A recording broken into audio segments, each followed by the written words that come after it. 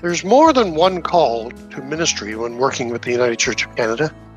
So what are the stories behind the jobs? On It's Your Call, we hear the stories of what has gone into being a minister. I was being led to my call, and it was at that moment of ordination that the call was crystallized. What it looks like to be called by God outside of the institution. The power of the church's ability to speak out on behalf of the marginalized and to see change happen. And I never really forgot that. And what the unique calling has been for some of our clergy staff in the United Church of Canada. I experienced my sense of vocation around the spiritual care and nurture of young people in our church. What does it look like to minister to Canada's armed forces?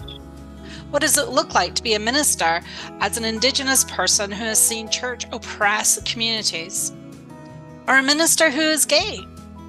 There is no cookie-cutter minister, so who are they?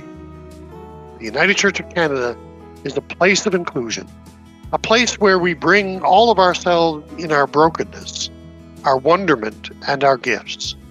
So tune in today to It's Your Call and hear our stories. Past seasons, along with new releases, are available now.